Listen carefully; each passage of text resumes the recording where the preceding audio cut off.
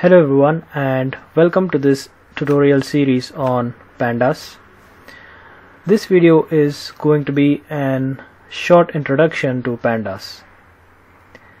Pandas is a module or package which is built for Python.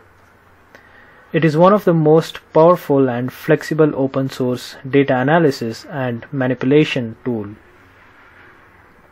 It is most widely used in working with relational or labeled data. Relational data is basically data in tabular format which has rows and columns. Most common example is the data that can be stored in Excel.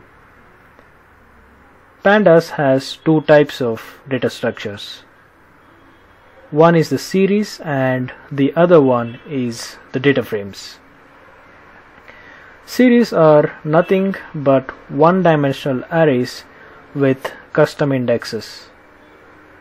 We will try to understand what custom indexes are maybe in the upcoming videos. But for now, series are data structures which can accommodate single-dimensional homogeneous arrays. Homogeneous means all the data inside a series should be of same type. DataFrame is the most popular data structure of Pandas. DataFrames can accommodate the relational or tabular type of data.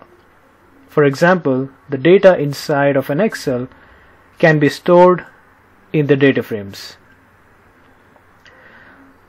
So let's look at some of the features of Pandas. Easy handling of missing data.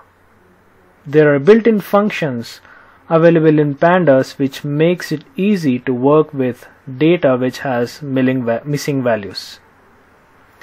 You can add or delete any column of a data frame easily with the built-in functions.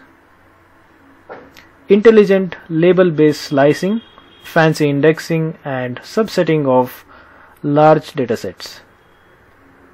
Functions which help with merging and joining of different datasets.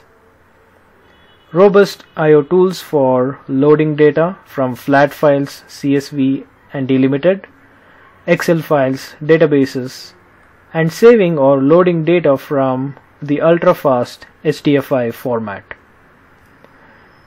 Time series specific functionalities such as date range generation and frequency conversion, moving window statistics, moving window linear regressions, date shifting and lagging.